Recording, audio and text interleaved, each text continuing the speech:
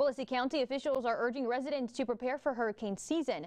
Because we have already seen 3 named storms, this has caused Willacy County officials to urge residents to make sure they are prepared in case a hurricane were to hit the valley. This includes having important documents ready, making sure your car always has half a tank of fuel, and make your medications are together.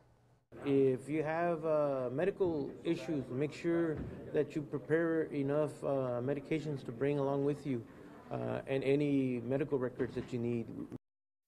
Torres also says county officials are also in contact with the National Weather Service in Brownsville.